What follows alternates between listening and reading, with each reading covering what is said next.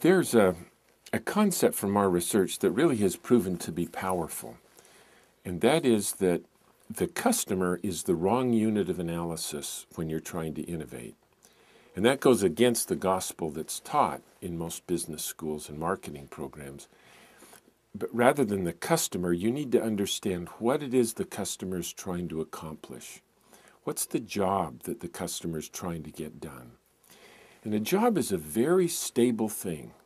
It exists whether or not there's a market for products that could be hired to do the job.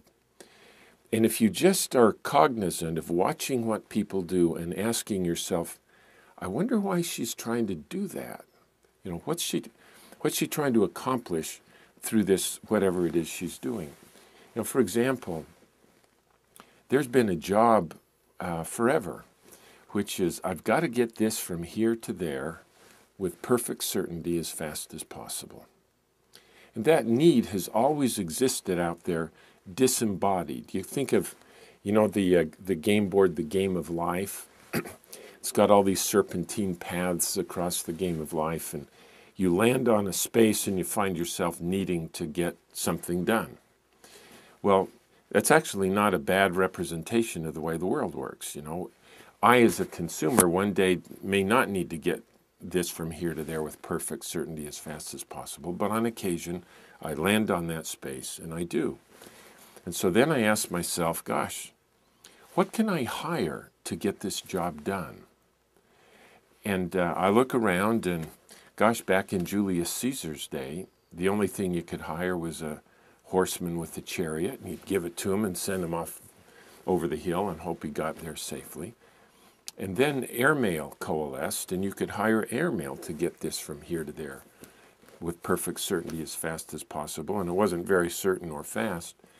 And then FedEx came in with a system that really does the job just about as fast and as certainly as anyone can possibly do it.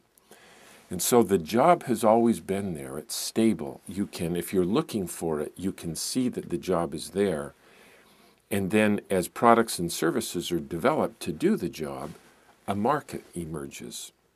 But that's the kind of mindset you have to have. In the automobile industry, everybody makes cars, and everybody's trying to copy the best features of everybody else's cars. And as a consequence, they're very difficult to differentiate.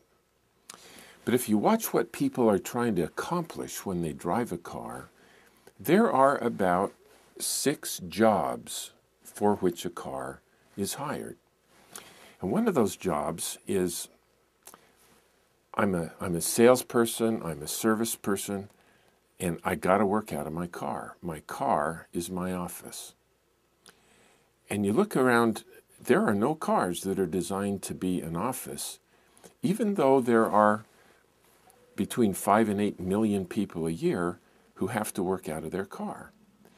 So they'll go to the dealer and buy a one-size-fits-none automobile, chisel them down on the price as far as they can go, and then as soon as they drive off the lot, they begin spending thousands of dollars every year trying to transform the car into an office.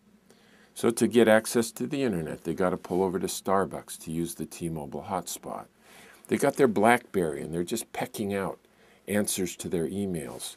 At 11 o'clock, they'll just go to the back tables at McDonald's and spread all their paper out to fill out their expense reports and the customer progress reports.